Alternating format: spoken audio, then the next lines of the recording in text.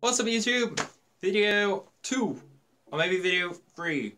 Depends which way I release these things. I'm not sure right now. So, before, in my first video, if you watched it and if you stayed to the end, you probably knew that the ASROCK 4-core VST motherboard just didn't work on the SATA ports, which means I had to abandon it and go back to the 8-bit I had. Which is fine, you know, it's a PC just for playing retro games, a Pentium 4 on a DDR1 board is fine for that kind of thing. But I had this ASROCK sat there with a dead SATA port, and I knew that the IDE ports worked because the IDE CD-ROMs I had and DVD drives did work, I just didn't have the hard drive to test it with. Blah blah blah blah blah. I bought a IDI to SATA adapter and I bought a PCI to SATA card, so I guess we can hopefully get the SATA drives working on it, and if that's the case I can probably build the most powerful AGP socketed motherboard available. Right guys, let's get some components on the table. Okay, what we got? What we got? Alright, we got a... What the hell is this? I don't even know what this is. Like, I know it's a quad core. It's never been... Well, it's definitely not Alice 2012 movies. It says Ray on it, so I presume they mean Blu-ray. See if I can get some light on this die up near the camera. Okay, looks like you can see it. It's the X3220 Xeon 2.4 GHz 8MB cache. Okay, so that's that part sorted. Hopefully I've got some thermal paste, so this is going to be the shortest video ever. IDE DVD ROM drive for installing Windows. What else do we need today? Okay, what do we grab first? We've got some jank power supply. No idea what this is. Oh god, it's trust. 570 watts dual fan. Okay, hopefully that'll muster power for the build. Relevant cable unopened. Okay. ASROCK 4-core. What is it? What is this? What? Okay, so it's the 4-core dual VST motherboard again, which I've mounted to a acrylic sheet with standoffs. My new test bench. Very cool, right? Right, when we put the Xeon in the socket, it shouldn't fit. Test that theory. What the hell?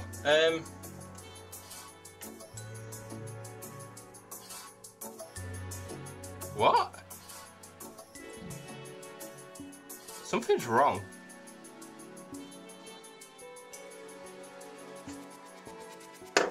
Oh, I wish I'd do.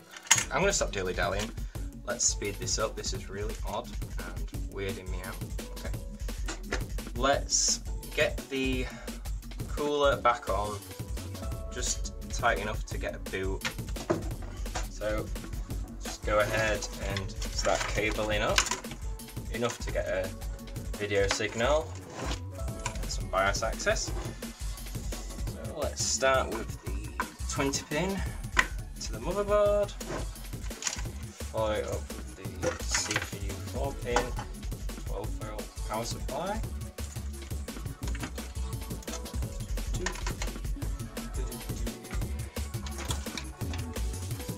Remember, I'm just reducing this to get to a boot.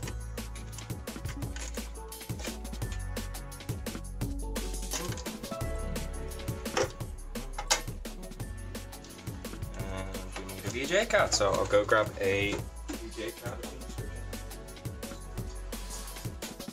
So, we're gonna go with the FX5900 ZT, which I think has 128 megabytes of RAM. Some more clearance here. Slot. That.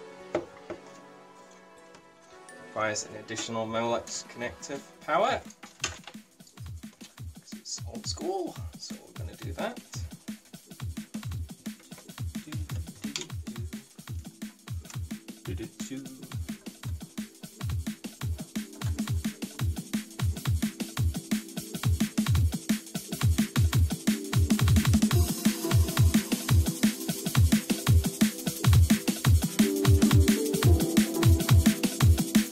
Okay, option A, PCI to SATA 1 connector. Option B, an IDE to SATA connector. Advantages, disadvantages. This will be limited by the IDE bus bandwidth of 153 megs instead of 150. This may be capped from some other reason. On the left, I'm not entirely sure. Possibly capped from the PCI bus, although the bus should carry a lot more data than the IDE.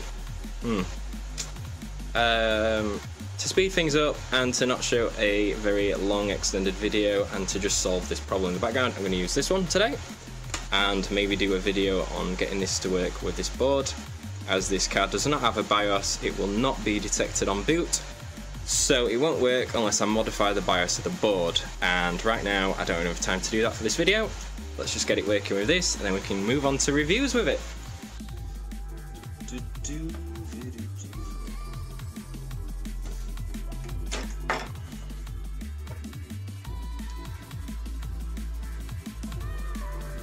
There we go, you set a little turn. That was me turning it on with the power supply disconnected, and what that does is it drains the remaining power out of the board. IDE master, like so. Pretty simple. I'm going to use the Molex to floppy power connector adapter to power the device.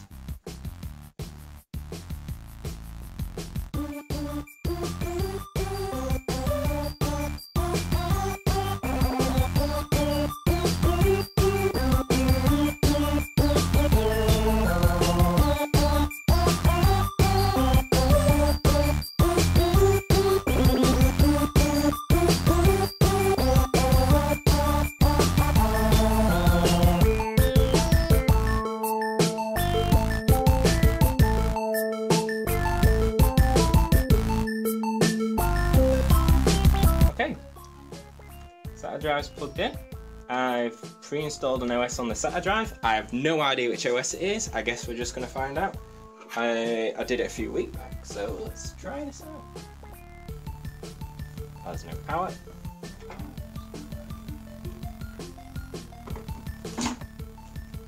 Boot.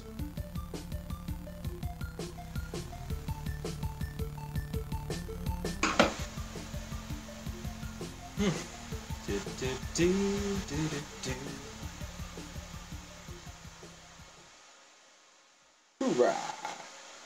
Yay! Super fast AGP board for reviews.